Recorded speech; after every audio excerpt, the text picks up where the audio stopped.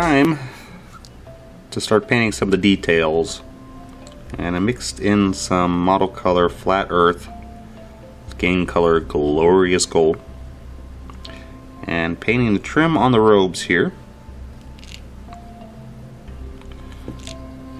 And I'm not sure if I want to do that belt yet. I'm going to hold off. But I'm also going to do a line on the bottom of the robe, or excuse me, the cape. I don't know if this is going to work out, what I have planned, but we'll find out in a moment.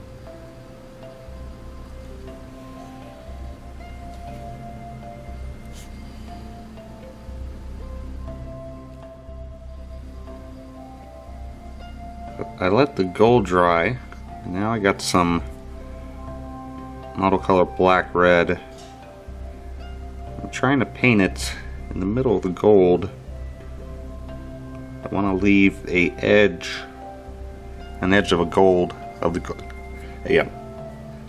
What am I saying? I want to leave the gold on the edges and just have the red in the middle. There's English. That's what I meant to say.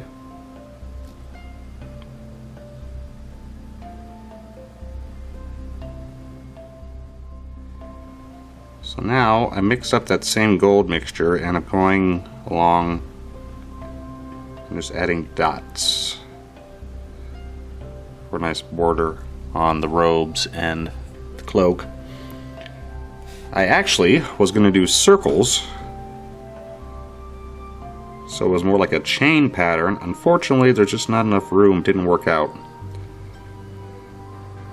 The alternate thing I could have tried is left the whole thing gold and then done the dots with the red, and that might have helped create the chain pattern. But this doesn't look too bad, so we're just going to go with the dots here.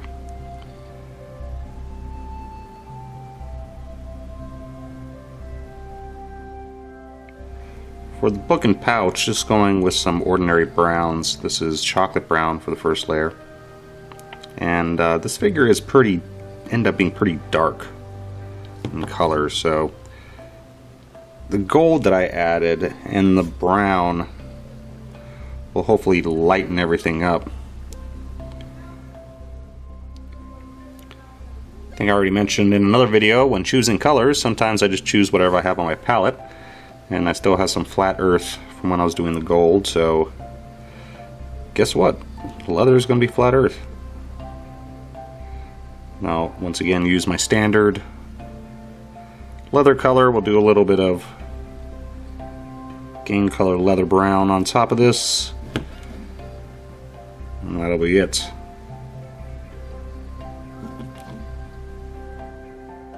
Alright, move on to the face. And doing what I should, but I rarely do, starting with the eyeballs. And starting off with a little bit of a rocky sand mixed with white. If I go over, no big deal, but I do want to fill in the entire area.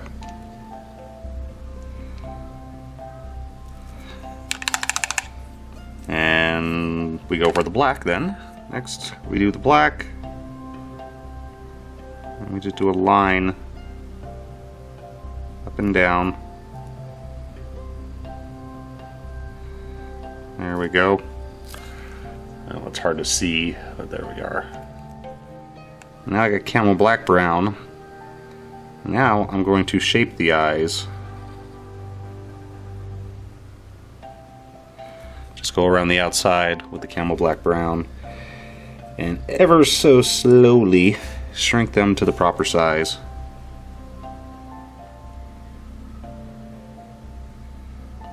And I did this rather quickly. This was less than a minute here. Once I got this down, I can move on to the flesh.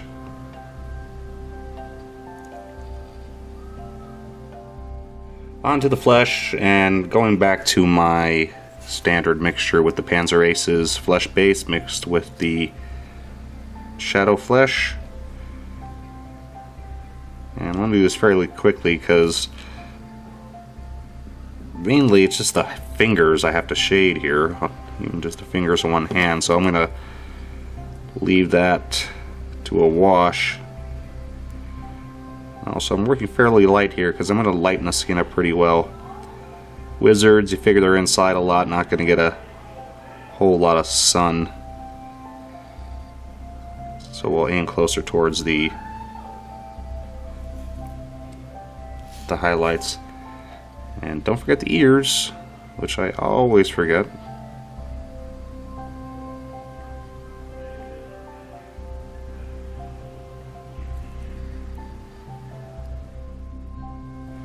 Now straight flush base. Not thinning this too much because, again, very small surface area. Cheeks, nose, fingers, that's all I have to do. And the other areas are going to be smaller even still. So I'm just going to speed through this because it's only going to take a few seconds, and I'm working on such a small surface area here, you're not going to be able to see much.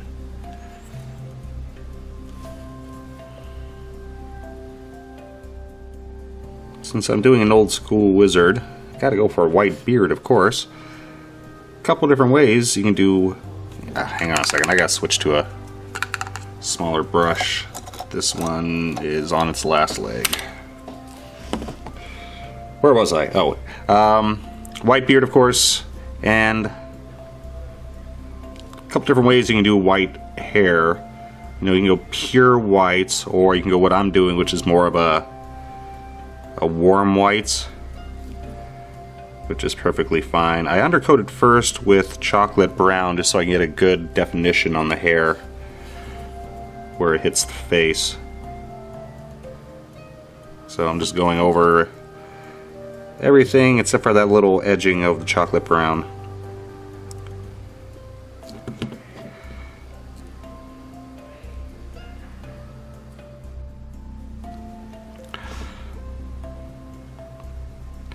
Now I'm going over the edges again, just added some white to the beige. And then I'll decide if I want to do a little bit of a wash once I get that on.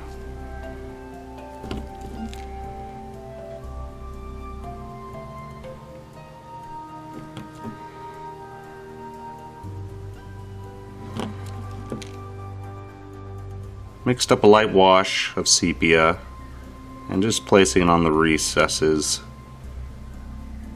in the corners of the beard just for an extra bit of shade because it does need it, I decided. A little bit around the ear.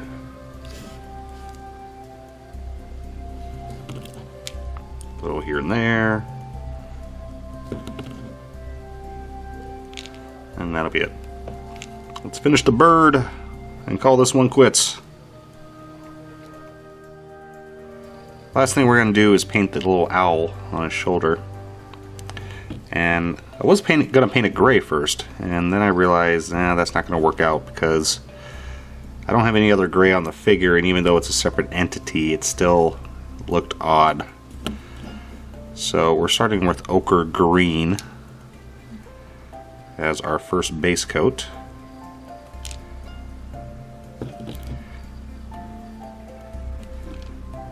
And you know what? I'm going to do something that may take a few minutes here, but we're going to do this in real time. And then not turn off the camera because this should go pretty quick. Next, I want some sort of brown. Let's try Game Color Earth Brown.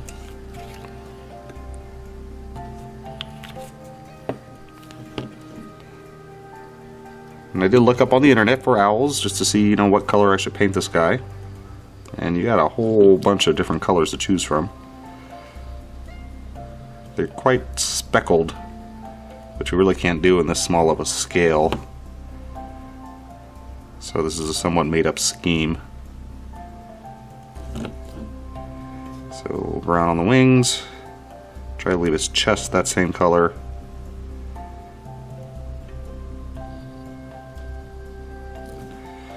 Next, Let me see what I have here. I got chocolate brown sitting here, so we'll just grab that.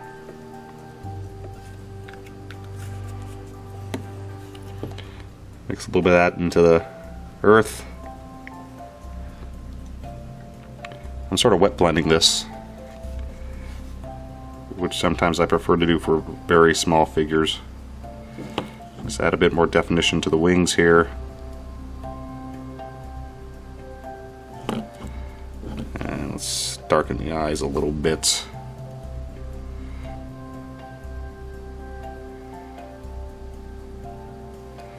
Oops, a little too dark in the face there. There we go. And let's go back to that original ochre green and add a little bit of white to the belly.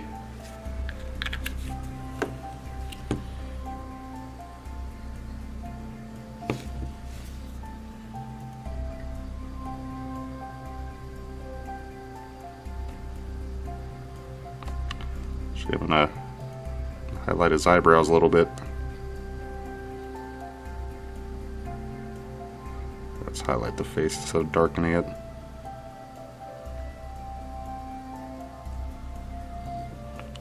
There we go. I just need to let it dry for a few seconds. I'm going to wash it and paint the beak and the eyeballs, and we'll call it quits. And we're done! Yay!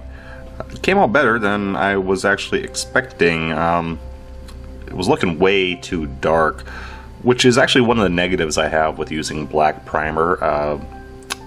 Paint one area and then where there's still black showing, it tends to make the figure look very dark, even though you're going to repaint those areas, but it gives it a very dark tone while the painting process is going.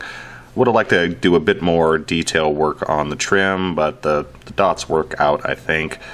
Did a lot of glazes here. I lost a lot of the highlights in the work I did on this. However, I did pick the wrong highlight color, so that's okay. The color I picked, whatever it was, sorry, I don't remember at the moment, would have been fine if I wanted to do some sort of iridescent thing, but as a standard highlight color, those two purples do not match up well. But luckily the glazes fixed that up. And overall, not too shabby. So let's take a final 360, and thanks for watching.